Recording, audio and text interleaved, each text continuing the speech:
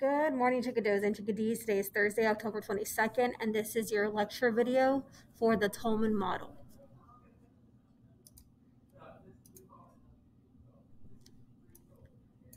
All right, so as we get into this style of writing, the argumentative essay, remember it is a essay in which you are now the communicator. You are driving the conversation. You are trying to convince your audience, in this case being me, that you are right. Whatever position you're taking in this particular argument, you are the Abigail Adams. You are the President Bush.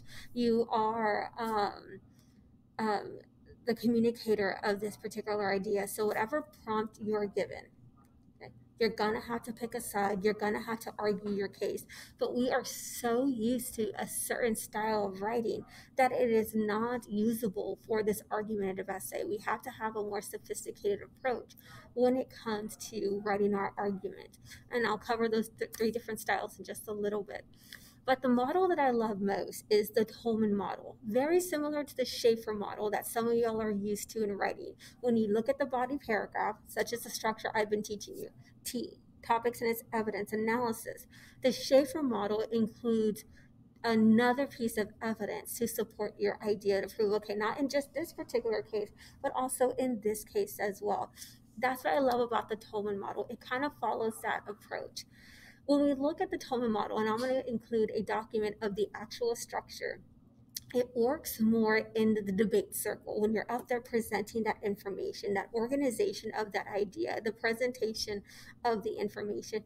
It works for debate, but not for us in writing. But I do like the concept of the Toulmin model, which is what we are going to adopt, but modify it, change it for our writing needs when it comes to the AP language and composition essay, the free response question number 3, argumentative essay.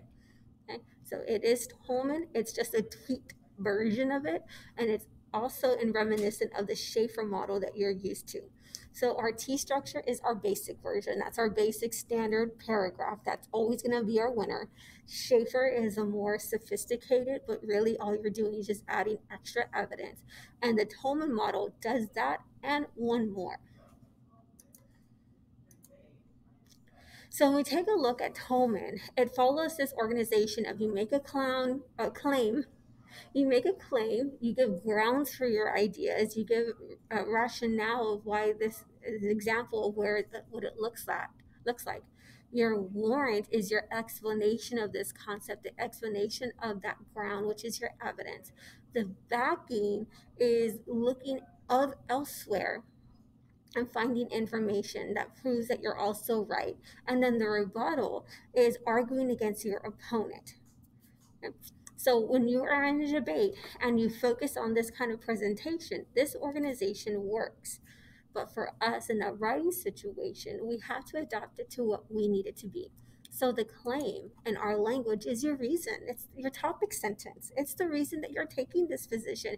If you're saying we should have half days here at school, freshmen should be allowed to go off campus for lunch, we need to close schools, open them back up, Chick-fil-A or Popeyes, whatever the case is, whatever position that you're taking in that argument, your claim is your reason. It is your topic sentence. So whenever you open up your body paragraph, you have to make sure that opening sentence is the reason why your position is correct. It is the reason you are taking that stance on that situation or on that argument. So that opening sentence needs to be clear about why. Why are you right? The grounds is our evidence. It's our proof. It's our facts. It's that information. And again, it's that specificity. It is that specific situation, that specific person that went through this. It is that example about why, of what your reason looks like. So this is why I want you to know your 4 corners of knowledge, because you can pull that information from your personal life, from a movie or book that you have read or seen, from something that's going on in the world right now, or something that happened in the past, but stay away from cliches. So your grounds is your proof. It is your evidence. It's your example in real life of what your reason looks like. So whatever your reason be, show me what it looks like. Give me an example. That is our grounds or our evidence. The warrant is you just explaining to me why you're right. If this is your reason for this position, if this is your evidence to show me what it looks like, then why? How are you right? Get me to your side. Support yourself. Tell me how this reason and evidence proves you're right. That the position you're taking on Chick-fil-A or Popeyes, half days or full days, open campus, closed campus for lunch, totally up to you. But it's a conversation that we have been talking about. It's that analysis. The backing, when it comes to Toulmin, just like in Schaefer's structure, it's now your second evidence. It's like, okay, it happened in this case, but then there's also this other situation, this other person, this other personal moment, something else that's happening across the world right now or happened in the past. Here's just our second evidence to prove that we're still right, that we still got it. You still need to side with me. And then you'll be still explaining. It's kind of like a second warrant. You're explaining how the second evidence is also correct.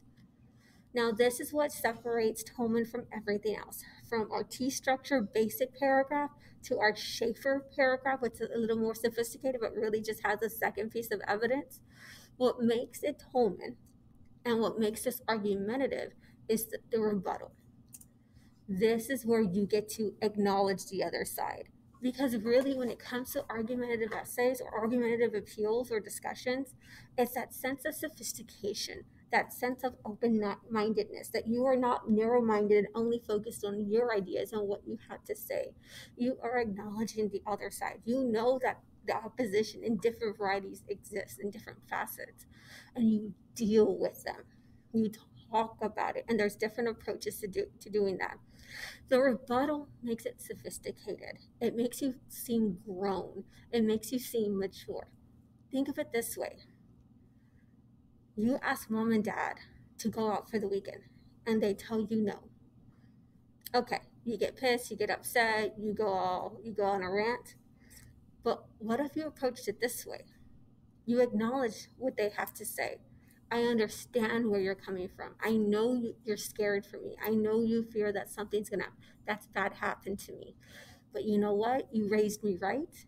I know what to do in a situation. I know I can always call you if I need help.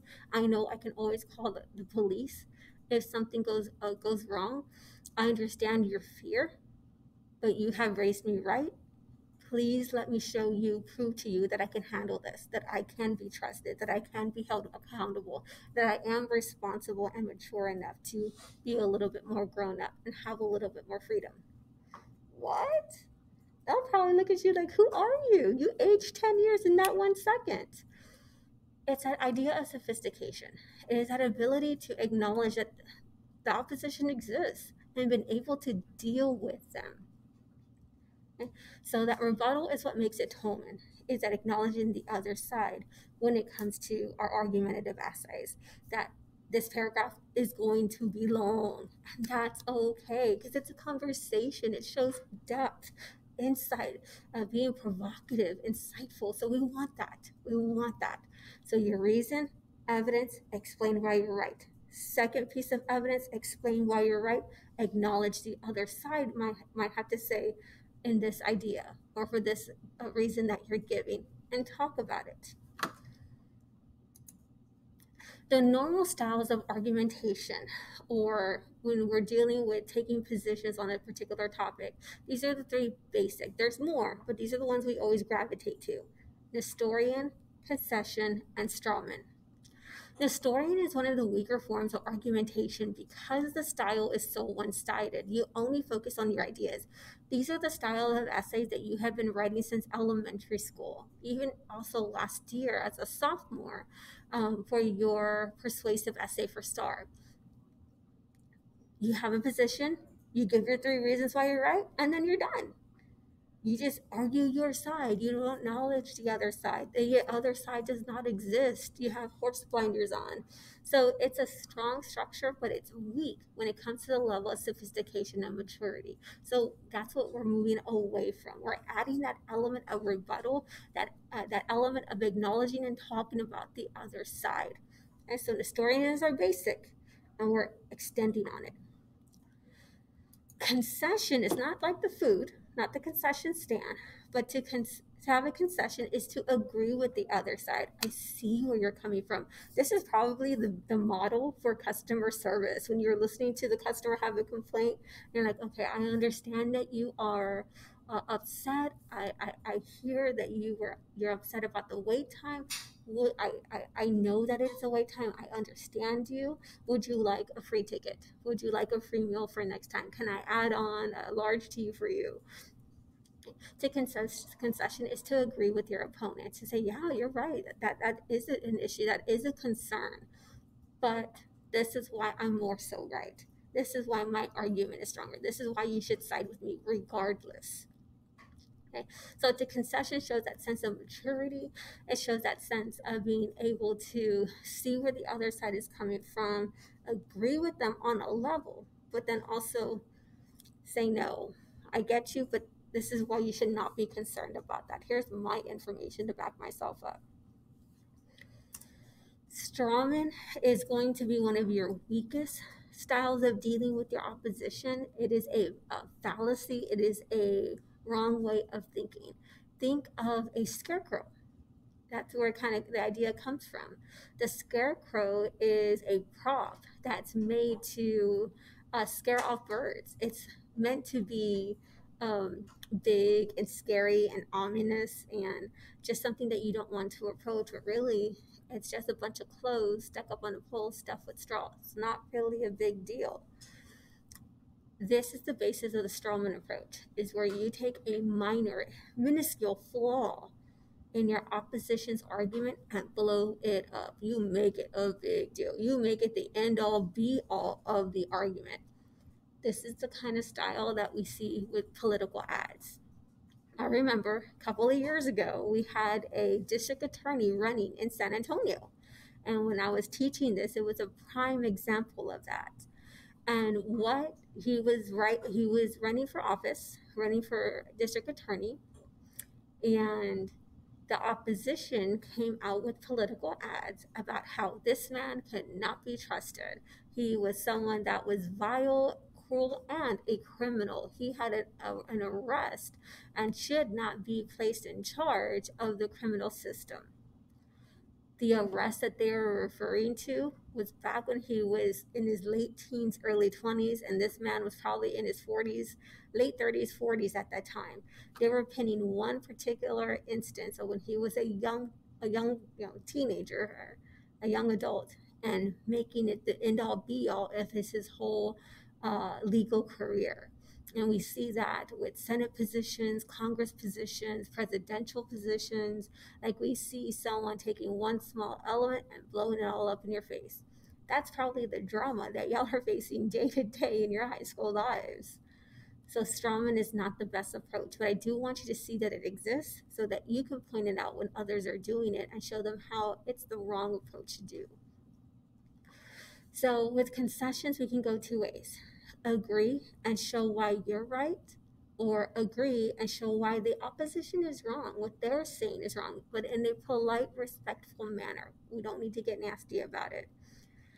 Strawman, it gets nasty. It gets cruel, it is mean, and there's really nothing to stand on because you're taking a very minor issue and blowing it all up. The historian is very blinded. It's one-sided. It's only you and only you. And that's not a sophisticated argument. Think about arguments you got into with people, family, friends, and they never want to see your side. It's only their side that's right because they said so. Frustrating, irritating, aggravating. So be the sophisticated person. Be the one who's open to the other side, but then also have the argument to prove why they're wrong or prove why you are more so in the right than they are. So when you write your paragraph tomorrow, because that's what your focus is going to be, you're going to focus on this Toulmin paragraph. Introduction, like you saw in the previous video, introduction with thesis statement. But the body paragraph, I want you to take a shot at Toulmin. Take one reason, give evidence, explain why you're right. Another piece of evidence, explain why you're right. And then acknowledge the other side and deal with the other side. How you see best and most respectful and in a sophisticated manner. I'll give you more instruction about that tomorrow. But know that Toulmin is like our tea. That's a build on our Schaefer, which is a build on, and is an add on of the rebuttal of acknowledging the other side and talking about them or to them in hopes of promoting your cause, your position, and winning your case. All right? I love you. Have a good day and make good choices. Bye, guys.